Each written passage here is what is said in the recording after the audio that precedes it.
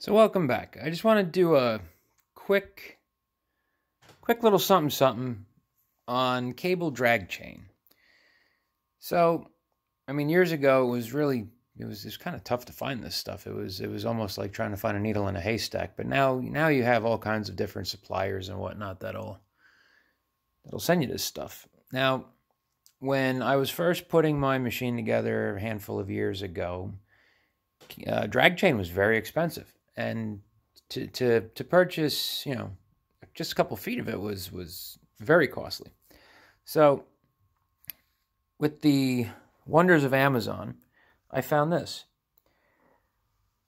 And this was cheap. I bought a couple lengths of this, and this did me just fine. I've had this for a couple of years. So I went into my Amazon orders. You can see it's decent. It's a little flimsy. I mean, I got some stuff up here. Little cheese, but not bad. So I go into my Amazon orders and I see the old drag chain, and I said, well, I need a couple more pieces of it to finish my new wiring setup. So I order it, and I get this. It's from the exact same supplier. It's the exact same dimensions. It's 18 by 37, but it's about two times, 3 times as beefy. It's fantastic. They must have gone through a couple of revisions, and they came up with this instead. Now, I haven't tried to see if the old stuff is compatible. I don't have the need to, but so as an example, on the other side, I'll show you. Let me get this around. So on the other side, this side here has a pivot that'll lock in either flat or a couple of degrees up, nothing major.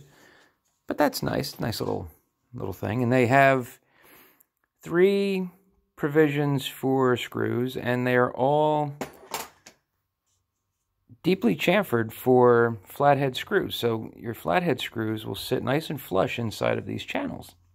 That's nice. The old ones, not secured yet, but the old ones, they're just flat.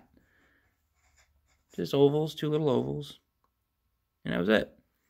But same, 18 by 37, the exact same supplier, but I mean twice as wide as far as these links are concerned. The other side is super fat, and again, compared to the old one, you can see right here, side by side comparison. Nice stuff. And I paid, each of these is 42.5 inches long, and I paid $15 or $16 for them. Not bad. So, just a quickie. No affiliation whatsoever. But yeah, I'll put a link in the description just so you guys have an option. Thanks for watching.